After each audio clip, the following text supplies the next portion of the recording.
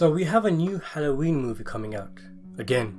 David Gordon Green is helming the picture, which will ignore all previous sequels and the remake series and instead be a direct continuation of the very first film, with events taking place 40 years after the night Michael Myers came home. I've never really been a big fan of the idea of new sequels coming into a franchise and retconning previous ones out of existence, even if they're good. It's a bit disrespectful, especially to the audience who had to sit and pay to watch those films, and all of a sudden you're saying they no longer exist. Anyway, it's common practice these days, and the Halloween franchise has already done it twice in a way. First you had Halloween 4, which ignored the previous entry's Season of the Witch, which was supposed to be the beginning of a new anthology-style Halloween series, and is my personal favourite sequel. And retconning the end of this second film, where clearly there was no way Michael Myers and Dr. Loomis could have survived, but they did. Then you had Halloween H20, where Jamie Lee Curtis wanted to make an anniversary film, and the result ignored Halloween 4, 5 and 6's timeline, instead picking up 20 years after the second movie. Curtis is lucky that she has another stab at the franchise, with low-budget horror specialist Blumhouse picking up the project and some really passionate people like McBride going on about how they really want to make it work. They've even got the original director John Carpenter on board to produce, though that isn't saying much really, seeing as though he's not afraid to say as long as studios pay him, he doesn't mind offering a helping hand to remake his films. And when you look at movies like 2005's The Fog, where Carpenter has said basically that he walked into the office, said hi to everyone, ate some food and left, the bar hasn't been set very high. What is very exciting, however, is that Carpenter is doing the score for the movie, which is huge news, and for a lot of horror fans, I'm sure, one of the primary reasons to watch the film. No doubt we'll have a variation of the original theme, but I also look forward to seeing what else Carpenter cooks up. Recent albums from the man like Lost Themes shows he's still got it. Following the uninspired pattern of films like The Predator and The Thing, Halloween's sequel is for some reason being called Halloween. It's pretty weird and will probably cause confusion, with some people thinking it's a remake. Saying that though, watching the trailer you could make the argument that it is a reboot of sorts. We can hazard a guess that it will replicate the beats of the original, with Myers escaping from the asylum and then wreaking havoc in Haddonfield.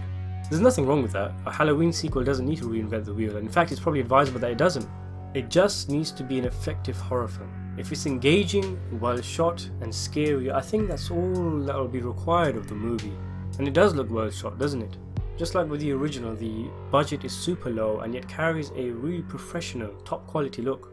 It's an interesting decision they made, having Myers captured and locked up after the events of the first film. You could argue it nullifies the terrifying ending of the original, where he gets shot but does a runner and you can hear the boogeyman breathing but you can't see him. He could be anywhere, under your bed, in your closet, and he's out there. But what this film says is, lol, only joking, he probably passed out next to some tree 2 minutes after the first film ended, and just thrown back behind bars. A major change with the new film though sees Jamie Curtis locked and loaded, Sarah Connor style, having waited for Myers to escape. With Loomis's death, I guess she was the only person who really recognised that Michael Myers was an unstoppable force of evil, and thus became obsessed with him and anticipated his escape. It's an interesting departure to her character's nature in H20, and it remains to be seen which movie does the older Laurie better. The trailer has some really good shots, some of the standouts being the way the scene at the asylum is filmed, and Michael dropping the teeth in the bathroom restored. He looks terrific, doesn't he? They've really got the mask absolutely spot on. Apparently it is actually the same mask from the original, or so I've heard.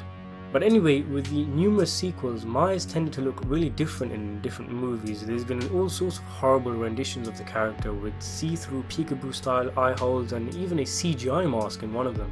But this is the first film, going off the trailer at least, that has perfectly captured the look of the original Michael Myers. He's being played by the same actor too, bar the stunt scenes. All these attentive little details, including things like the hole in the side of the mask where Myers was stabbed in the original, really shows the filmmakers are taking this one seriously. The trailer humorously makes it clear that it isn't going through on the sister angle storyline. I couldn't stand it myself anyway, Carpenter had to get drunk to write it. A character in the trailer says, "Wasn't Laurie Michael's sister?" to which another replies, "No, that was something people made up," which is pretty funny. I was half expecting the next character to say, "Wasn't Michael unkillable because he was part of a Thorn cult?" Or "Didn't Laurie chop Michael's head off only for her to get the wrong man?" Speaking of which, this new movie is supposed to reference every film in the franchise, and there's several examples in the trailer, like the screech noise when Michael bumps into the kids, harking back to the popular scene from the second movie, the knife flip which also occurs in Resurrection, and the scenes in the garage and bathroom which reference Halloween 4 and H20. I am really looking forward to this, more than I thought I would initially several months ago when the project got traction. Seeing that they are really giving it a go and that Carpenter will pump out another score makes me want this film to be a success. I heard the test screenings were successful, with people not blown away but reacting positively to the film, aside from the ending which seemed to be unanimously hated, which has since been refilmed. A sequel is planned according to McBride. I wonder if that means we'll get another open ending, which will probably will be, seeing as though every Halloween movie traditionally has one. I want this film to be a success. We've seen quite a few new low-budget, concept-based and atmosphere-reliant horror films that have been huge successes. My expectations for the film is that we go to the cinema, get a decent premise, a cool synth soundtrack, a couple of scares and surprises, the established characters are respected, and that's it. A 7, maybe 8 out of 10 nicely packaged 1 hour 45 minute film, and that would be perfect. There wouldn't be anything wrong with that, and here's hoping the film delivers. Thanks for watching.